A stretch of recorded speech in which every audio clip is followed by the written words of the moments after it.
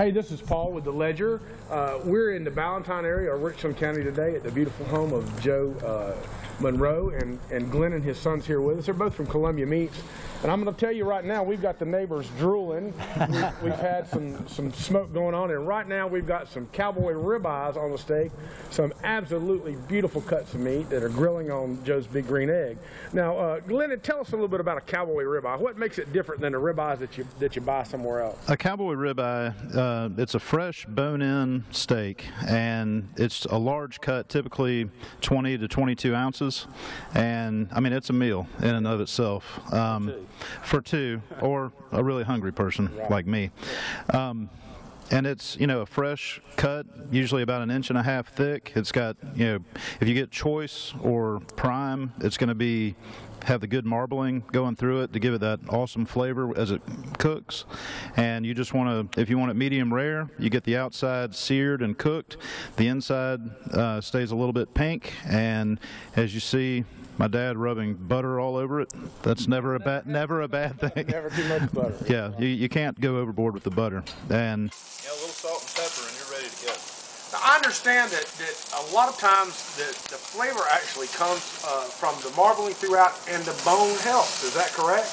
Yes. The closer you get to the bone, you're going to have more flavor. And I mean, none of the steak's going to be bad, but you know, the more fat that's closer to the meat, that's going to give you flavor. And the closer you get to the bone, that's going to taste good too. Now, marbling, don't misunderstand it. Marbling is not just big, large pieces of fat hanging around the outside. There's a difference between that fat and the marbling that we see on these steaks. Is that correct?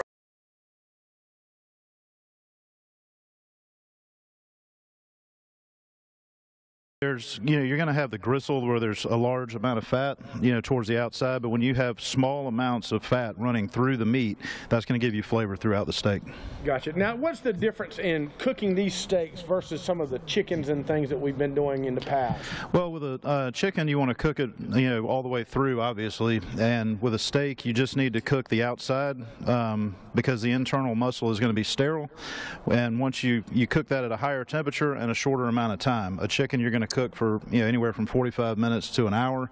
A steak, you could go 5 to 10 minutes each side, and it's ready to eat. And we're talking about a difference in temperature too, right? Mm-hmm. Yeah, the steak, I mean, you can sear it at 700 degrees or, you know, just to get the outside cooked, just depending on how you want it. If you want it rare, it's on there for a lesser amount of time. If you want it cooked all the way through, well done, which in my opinion ruins a Cowboy Ribeye. Yeah. but some people do, you know, like their steaks well, and you just cook it for a longer amount of time. Now I've got a question for our Big Green Egg expert. Joe, I noticed a while ago that that we had a little flare up, and you were able to control that by controlling the valves in this egg. Is that correct? That and just shutting it down. It cuts off the oxygen, and the way this cooking system is, it prevents the flare up. You just don't have flare up. Now you'll notice if I open it up, there won't be a flame, but then when I have it all the way open and oxygen gets to it, it'll start firing up. That's back from some of my old fireman days. We learned that in fire science when I was studying at the fire academy.